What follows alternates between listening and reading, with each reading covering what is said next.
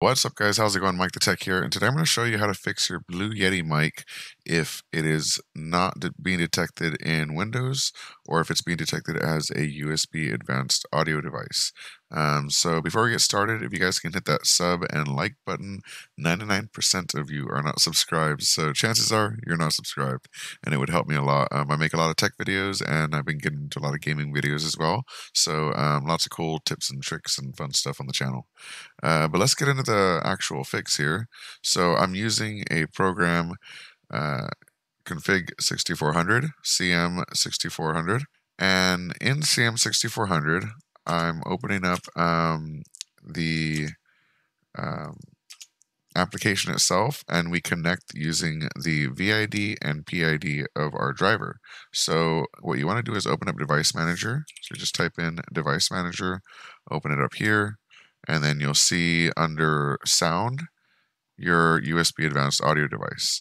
If you right click and go to Properties, go to Details, and then scroll all the way down until you see Last Known Parent.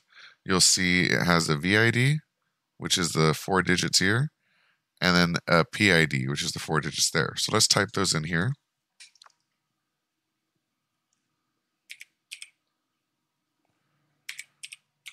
(0D8C) and (016C). All right, so let's go ahead and connect. And we're connected.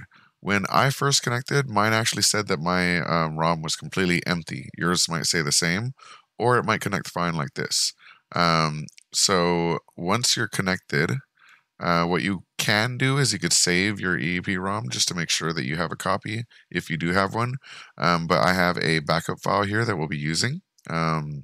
And basically, we're just going to change the information on our USB device using this different firmware file, this EEPROM file. So we're going to choose File to EEPROM, and it's in my downloads.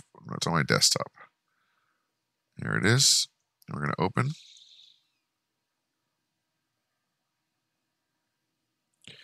And then we're going to wait a second.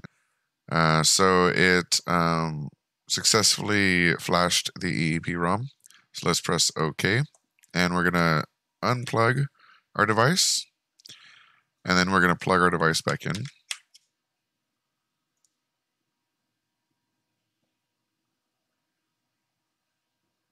And now you'll see that Yeti Classic shows up here.